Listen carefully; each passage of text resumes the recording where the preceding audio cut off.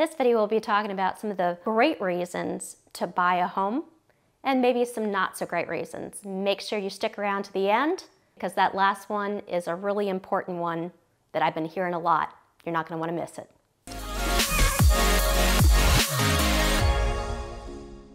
If this is your first time to our channel and you want to learn all about living in Richmond, Virginia, hit that like button, hit that subscribe button, ring that cute little bell so you're notified every time we release a new video. So there are so many great reasons for wanting to buy a home, and I'm really fortunate that I've had a chance to experience all these great life events with so many clients over the years.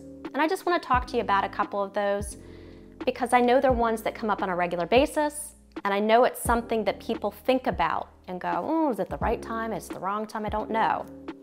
You know, one of my favorite reasons that people come to me and are talking about buying a home is when there's just a coming together, a relationship, a marriage. There's a wonderful love that has been formed, that is happening. And I have people that call me and they're like, oh my gosh, we're getting married. We're so excited. You know, we both have houses. We've both been saving up. We're both ready to find that perfect place together and really start our lives together. Is it a great time for us to buy a house? Tell us, what do? We just don't know what to do. And then what I'm gonna talk to all of my clients about, or potential clients, are like, first off, congratulations, this is really exciting. Tell me about your favorite part from your wedding, or what are you looking most forward to for your wedding? I think it's always, I love it when I get to meet a couple and they both have houses that they need to sell and they're trying to time it just so. They've got the wedding coming up, they've got all the different things that are going up, and they're trying to figure out that perfect time to pull the trigger, to do what they need to do. And really when it comes down to it, is it the perfect time to buy a house if you're getting married, particularly if each of your houses are just not ready to have another person and all their clothes and all their stuff all move into it? What do you do? And that's when I'm going to say, well, you know, all the different things you hear about when you're going to buy a house and all the things you did before when you bought a house are still important, but more importantly, it's going to be, I want to connect you with the right people.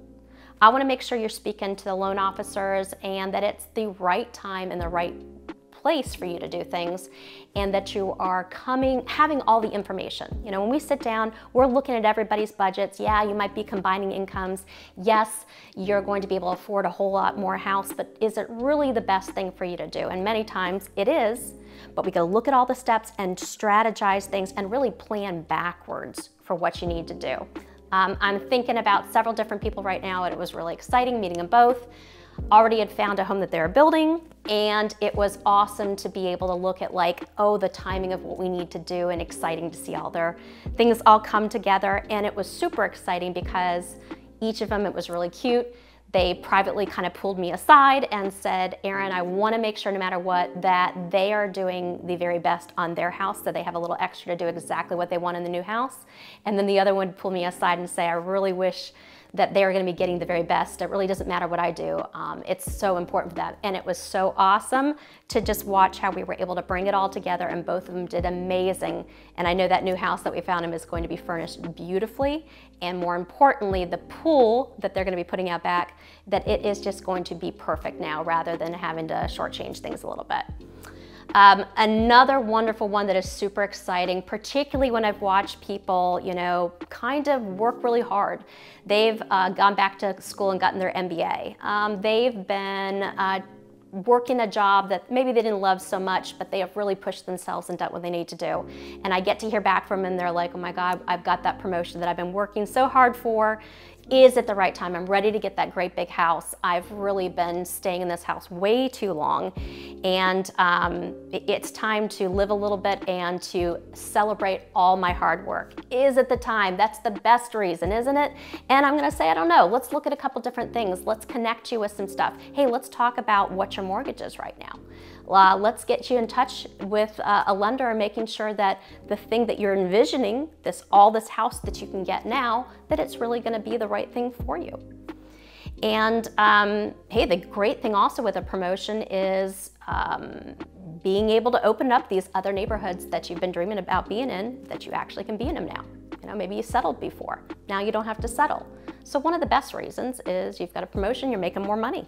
I think that this is something that is always the best reason, no matter what market you're in, is I just want a house. I'm tired of renting. I'm tired of spending, putting my hard-earned money and paying someone else's mortgage.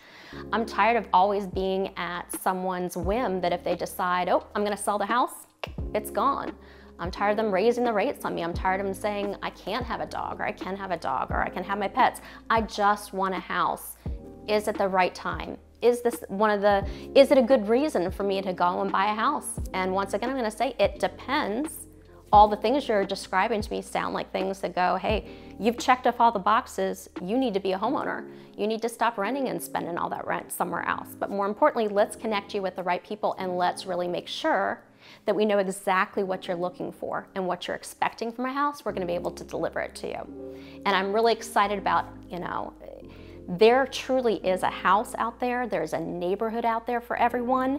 And for people who want a house, even if there aren't that many houses, you are going to find the right place for it. I love the people that reach out to me on a regular basis and talk to me about the house that they're living in now, that they're renting. And they tell me what their rent is. And they tell me all the things that they're looking for in a house, and it's super, super exciting to hear that. To get all the information about what they want to keep their mortgage payment at, and already visualize right off the bat. Even if I don't know the exact house, I can tell you this. Very first time that I talk to people, usually I'm putting that neighborhood out to them, and damned if they're not going to be moving into that neighborhood. I just have a way of visualizing it and knowing where they want to be, and it's super exciting when I get all that information and to know we can absolutely deliver to that. We have several calls a day from people just like you that are looking to move the Richmond, Virginia area. If that sounds like you, we'd love to be the real estate team for you. All of our contact information is below the comments. Please reach out to us. We can't wait to hear from you. I think one of the best reasons to buy a home is, particularly if you are looking to stay in a house for over 5 years, it really doesn't matter what market you're in. It's going to be one of the best reasons for you to invest in real estate and find a place.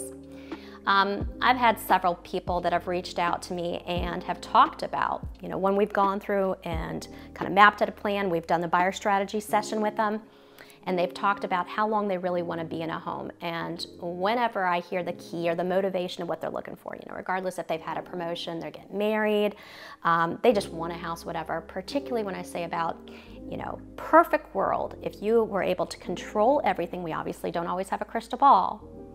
How long do you think you'll be in this house?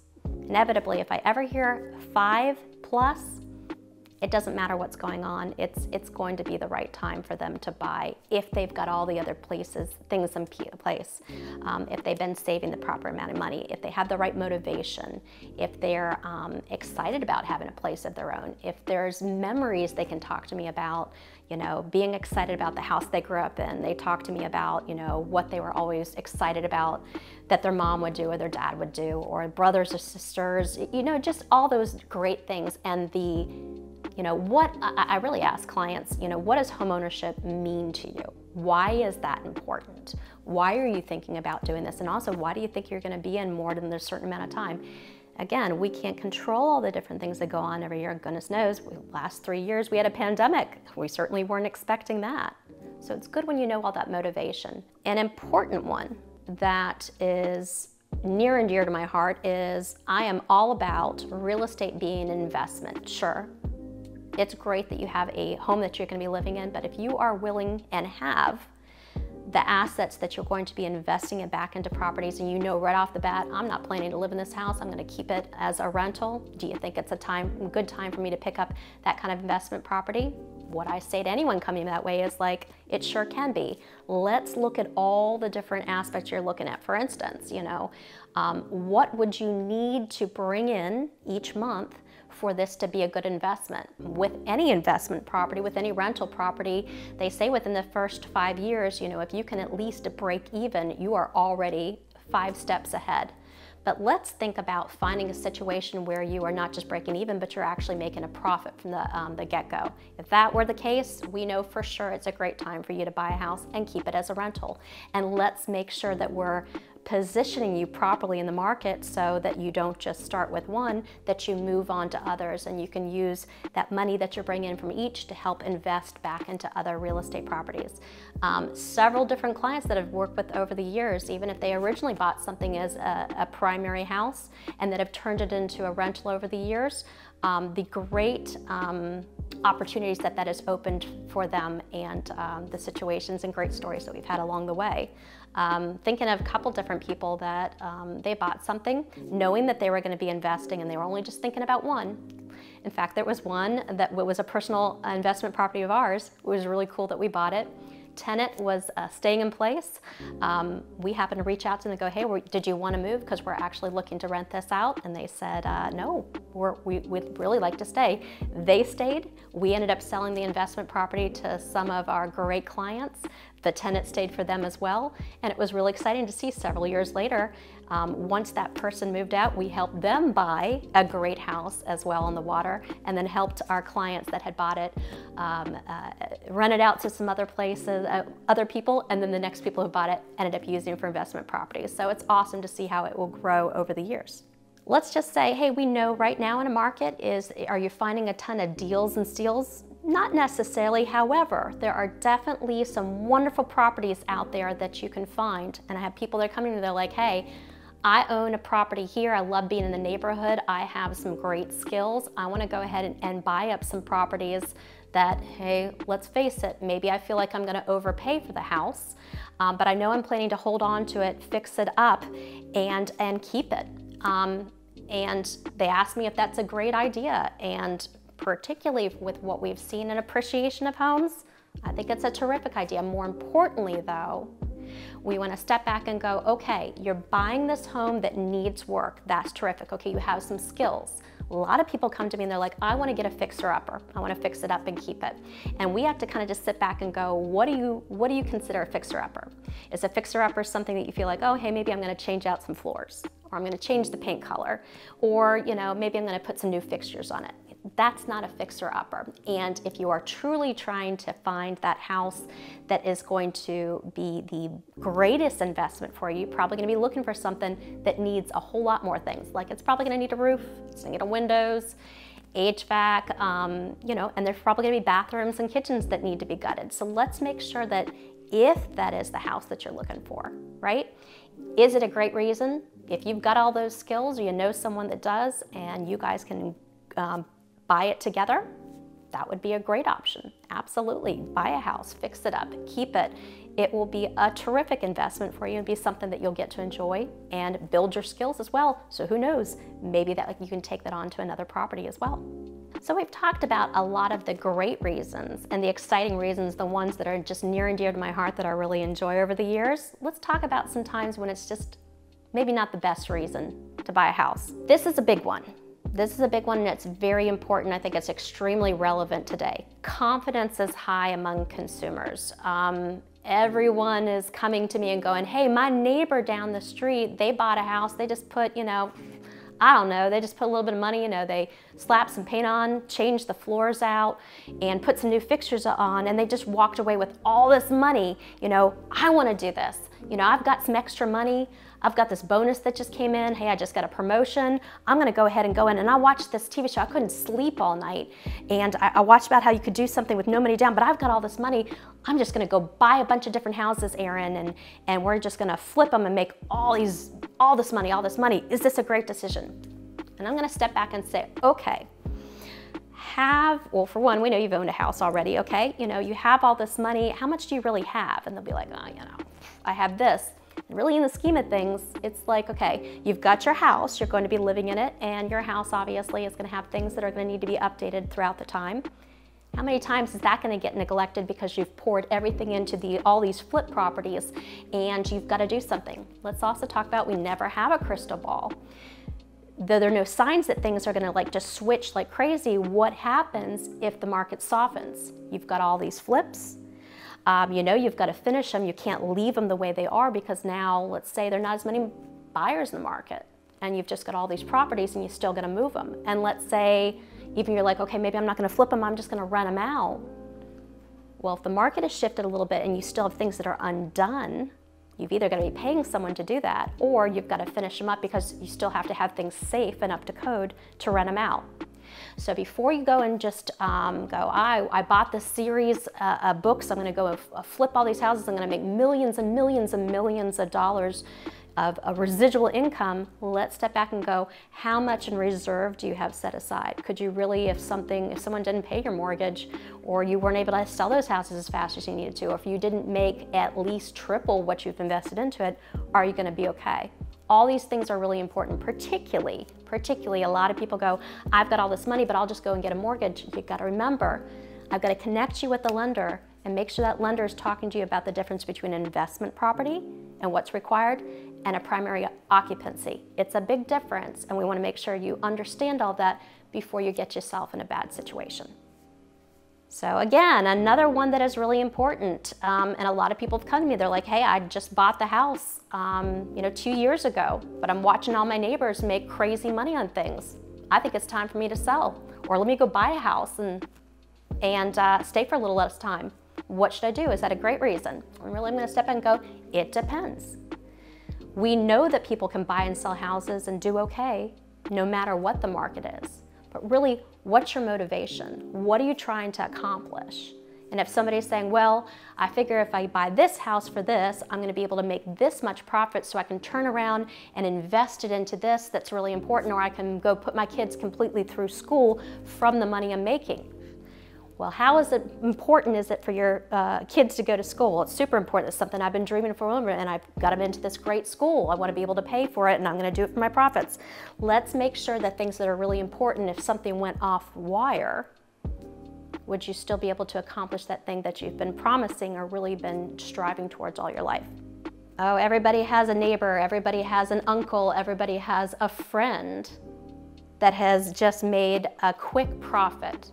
They bought a really crappy little place in an amazing neighborhood, and they're just convinced they're going to make as much money as the person down the street. Let's say they don't even buy a crappy house. They buy a perfectly great home in that particular neighborhood, but they still think they're going to make this amazing profit, but they settled a whole bunch on this house, and they just want to go get that other house. Is it a good time? Erin, should I do this? Well, I can make all this money. Let me just go ahead and do this so I can go get that house I really want to, even if there isn't something on the market right now. Is it a good time? Let's just go ahead and get this and we'll make a good profit and I'll be ready to do it. Let's turn it back around and go, okay, don't have a crystal ball. Let's say that great job you have right now that's paying all this and gives you all the hours, flexible hours so you can fix something up and do what it needs to do. What if that changes? Yeah, you've been working from home for 3 years now because of the pandemic and you've got all this extra time so you can do all these projects. What if that changes? Like so many of my friends and clients right now, they're all going back to office again.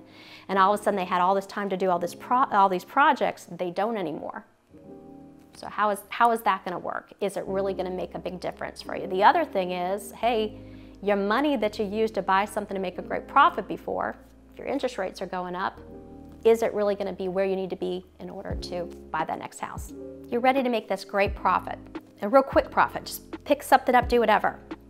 And let's talk about this though. Let's say the market changes and you've put all of your money into this particular house, right, to make a great profit. And all of a sudden your house isn't worth what it was before. Is that going to devastate you financially? Is that going to make you have to make some very drastic changes? If that's the case, not a great reason for you to just buy something because you think you can really make a great profit, a quick profit. Not the right time. So somebody comes to me and they want to buy a house because they feel like they can make a quick profit on it. They've watched it happen so many times over, and they know the neighborhood and I know the neighborhood. What am I going to say to them? What I'm going to say to them, for one, is I'm going to ask them some really simple questions. And the big important one would be, we don't have a crystal ball, right? We don't know exactly what's going to happen. And sure, we can look at A, B, C, and D. All these people seem to be doing really well, and yeah, they did make a quick profit, sure. But let's say the market shifts a little bit, right? And it slows down a little bit. And everything you put in that particular property, let's say the value of your home drops substantially. Would you be devastated? And if that potential buyer says yes to me, I would say, if it were me, I wouldn't do it. Talk to your financial advisor, get everything all together. I'm here to help you find a house. I can help you find a great home that should meet all your needs. But it's really important that you step back and think about those key questions, because if the answer is yes right off the bat, it's not the best reason for you to buy. Buyers will often come to me, particularly in the market that we're in right now, and they're like, hey, things just keep on going crazy. I'm gonna get a house. I'm just super excited. I just want a house. I'm gonna buy a house, and I know by next year it's gonna be like, I'm gonna buy this house for $600,000. By next year it's gonna be worth $800,000. Perfect. And I'm gonna step back and go and ask them a question for one, back to everything. Why are you buying a house? Why is it important to you? Why is it important to you if you've already told me you're planning on staying in the house for 5+ years? What does it matter what it's worth next year? Because you're planning on staying in it. Just so you have bragging rights at the weenie roast? I mean, what is it? Always, always, always look back. And I think that this is, no matter what market it is, when people even call me about renovating their house, really? And hey, I'll do this. I saw my neighbor did that, so I'm gonna make this great profit. Well, are you even planning on selling your house? Well, no, I'm not selling my house. So really, what we need to look at more importantly is, why are you fixing up? Are you planning to enjoy it? Because anything you do to a house, anytime you buy a house, you wanna buy a house. Yes, you wanna be thinking about resale. That is important. Looking at the schools, looking at the neighborhood, looking at the area, location, location, location. We always say that, and it's so true. But more importantly, when anyone buys a house, why are you buying a house? Why is that important? And anything you're planning on doing to it, that's great, but always do things first and foremost for yourself, right? And you also don't ever want to improve a house out of a neighborhood, right? If everyone has a pool in the neighborhood and you're planning to put a pool in, awesome. But if no one has a helipad in the neighborhood and you're planning on putting on there because you think that's going to be great for resale value, that's very specific to a particular kind of clientele. And particularly when the market shifts, if it shifts, maybe that's not going to be so appealing to a whole bunch of people. So always do those improvements. If you're getting a house and you think, oh, it's going to be worth something else the very next year, that's all well and good. But if you're not planning on selling that house, what does that really matter? Make sure you get a home that you love. Make sure that it has the things that you're really going to enjoy. The improvements you're going to do are for you.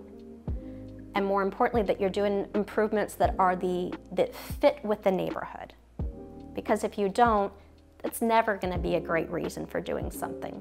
Don't think just because the market keeps on going crazy and because it's been like this for a couple years that you can do anything you want and ask for whatever price you want, because the principles of real estate, they stay the same. They stay the same. And what I say to all my potential buyers and sellers, the value of a home is what a buyer is willing to pay and a seller is willing to accept for compensation, period. Doesn't matter what kind of market we're in. So keep all those things in mind if you're considering as a good reason that I'm going off of to buy a house, or if it's a not so great reason, a bad reason. All of those things come back to that. Once again, if this is your first time tuning into our channel and you will learn all there is about living in Richmond, Virginia, hit that like button, hit that subscribe button, and make sure to hit that cute little bell so you'll be notified every time we release a new video. Thanks so much for joining us, and remember, leave everything better